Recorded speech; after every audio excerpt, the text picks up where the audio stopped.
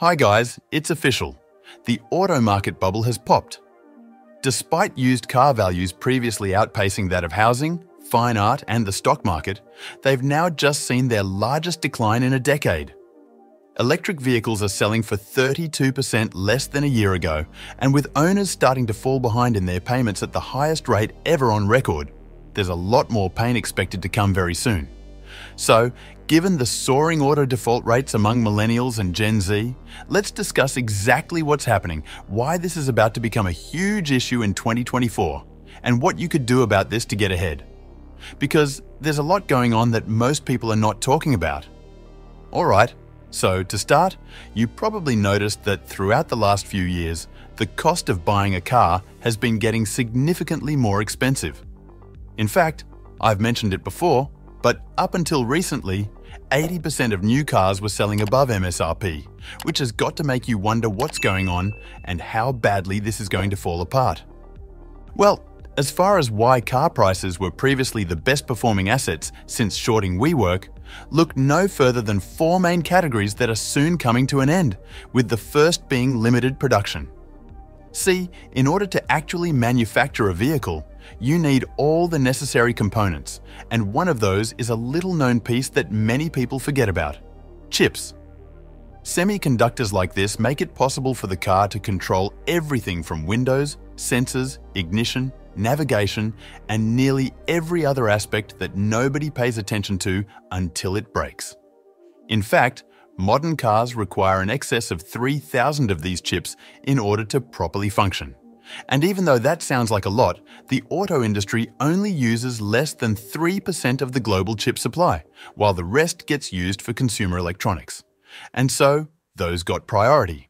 As a result of that, manufacturing delays, a lack of labor, and a supply chain crisis led to a shortage of semiconductor chips, which led to a shortage of new cars being built and created artificially low inventory for prices to remain high. Secondly, interest rates have been quite low. Up until early 2023, buyers were getting loans with very low interest rates, some even for as long as 12 years. This made cars, like houses, more affordable. However, this high demand led to the highest car payments ever, now averaging $753 per month. Also, car loans have become the third biggest type of debt, just after mortgages and student loans, totaling about $1.5 trillion. So, as Americans could afford more, the prices of cars also went up. Next, the third point is about keeping cars longer. Similar to how homeowners don't move because they have a low fixed-rate mortgage, car owners are doing the same. A report from July mentions that people are holding onto their cars for a longer time, which is why there aren't as many available. If you can manage your current car payments, why switch to a new car with a new loan, new taxes, and new issues when you can just keep the car you already own? Finally, the fourth point is about greed. This isn't too surprising because companies usually focus on what's best for their shareholders. Automakers have realized they can charge more by making fewer cars, and they're doing just that. An article by K Blue Book explained that car companies are deliberately not meeting demand. BMW, for example, said they'll keep making fewer cars to maintain their prices. Now, about the future of the car market and why this is a bigger issue than it seems, here's the key information. Regarding how much car prices have dropped, get ready, because this is quite intriguing. CarGurus, a website that tracks the value of millions of cars daily, reports that prices have fallen nearly 1% in the last month. The most significant drop was from Tesla, with their prices 33% lower than last year. Tesla is largely responsible for the decrease in electric vehicle prices. When they cut prices to sell more cars, other manufacturers had to lower their prices too to stay competitive. Additionally, for the first time, there are more used EVs for sale than new ones. So, the used car market is starting to take some sales from the new car market. Moreover, it's important to note that over the past year, different types of cars have seen price drops. Crossovers are down by 6.3%, hatchbacks by 99.1%, wagons by 99.8%, and vans are the hardest hit with a drop of more than 10%. Although car prices are still higher than before the pandemic, they are clearly declining now. This raises questions about how much further prices might fall and whether the whole car industry could face a major crisis. Now, let's talk about car dealerships. A YouTube channel, Car Edge, highlighted a major risk for sellers: high interest rates. They explained that dealerships often buy their cars on credit, not cash. So, the cars you see at dealerships are usually financed. With interest rates at their highest in 20 years, every day a car sits unsold at a dealership. It's costing them more money. For example, they clarified that 2 years ago, holding a pickup truck on a lot might cost the dealership only $2 to $4 a day in interest, but now it's costing them more than $12 a day. This means the dealerships are starting to get very motivated to sell off existing inventory, and most likely they could soon be losing money on the cars that they sell if they wait too long. About the car loan bubble. Cars usually depreciate quickly, but between 2020 and 2022, the market was atypical.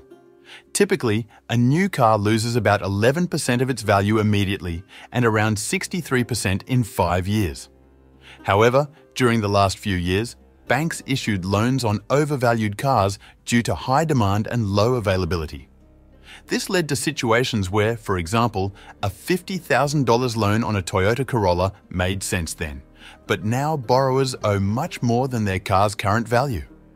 As a result, many are stuck with vehicles worth significantly less than their loans, especially with today's higher interest rates making refinancing a less viable option.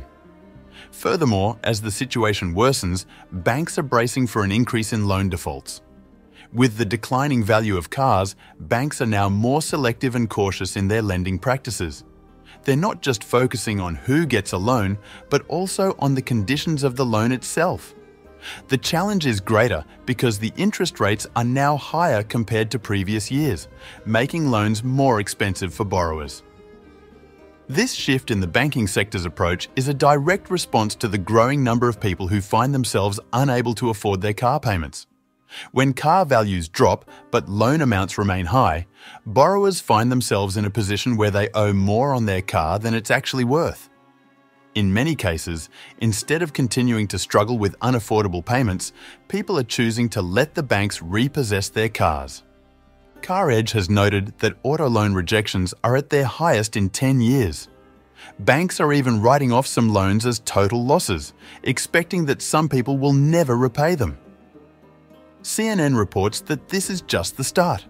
Experts think that the number of late auto loan payments will keep rising into 2024, possibly reaching about 10% before they start decreasing.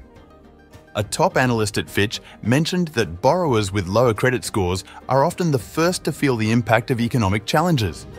And it turns out, more than a third of Americans are in this group. There's also a big issue with car payments now being higher than rent for some younger people, particularly millennials and Gen Z. So, in terms of what this realistically means for you, your money and the market, here's what you came for. Practically, on average, car values are declining on a year-over-year basis. So if you're planning to buy a car anytime soon, that's good news. Except if you're planning to buy a pickup truck, because that category increased by an average of 7%. Now sure, that's not a lot in the grand scheme of things, but it is a sign that people are hanging on to utility vehicles that they use for work. So as a result, they'll have a higher resale value.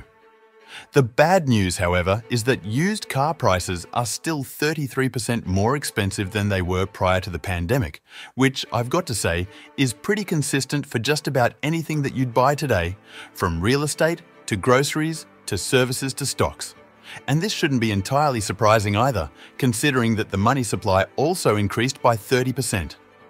On a side note, I know they're not correlated one-to-one precisely, but you get the idea. It's just interesting. CarScoops discovered that used car buyers are now getting cars more than twice as old as they could for the same price in 2019.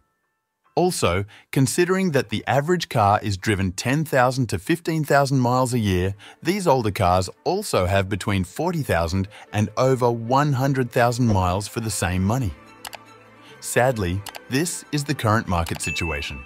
But this doesn't mean prices won't drop more. This leads to the next point: give my car back. This topic was brought up by Lucky Lopez from an automotive channel. The phrase, "give my car back," is more popular than ever, showing that many car owners are giving up their loans and cars because they owe more than the car's worth and can't keep up with payments. Zero Hedge, another website, calls this the perfect storm. People took big loans for overpriced cars they couldn't afford, and now they're in trouble. Loan delinquencies are the highest since 1994. Frankly, I don't see this improving soon. Most cars aren't investments. They lose value. Financing something that loses value at high interest rates is not a good idea. If people can't keep up with payments, we'll likely see more car repossessions and defaults rise. Although it's not exactly like the 2008 housing crisis, there's a growing number of people who can't afford $700 monthly payments due to higher interest rates, more unemployment, and rising costs. Now, in terms of what you can do about all this, I tend to think that if you own a car that you can no longer afford, and you can't sell it because you owe more on the car than what it's worth, then it might be a good idea to reach out to the bank and see if you could renegotiate your payments. It never hurts to ask, and in the long run, it might save the bank some extra money from having to take an even bigger loss and repossessing the car. Of course, if you're selling your car, I think it's always a good idea to price it realistically, take very good high-quality thorough pictures, and give it the proper exposure anywhere you can online. And finally, if you're looking to buy a car, now is the best time to negotiate. The market is absolutely changing in your favor, so use this to your advantage and try to score a really good deal. Really though, at the end of the day, all of it just comes down to this. Cars are not an investment. It is not normal for a car's value to go up over time. That just doesn't make any sense. The sooner we come to terms with cars being a money-losing proposition, the more equipped you'll be to take this into consideration the next time a dealership tries charging $100,000 for a Toyota RAV4. Thanks for watching. Subscribe for more weekly investment tips. Leave a comment below. Happy investing!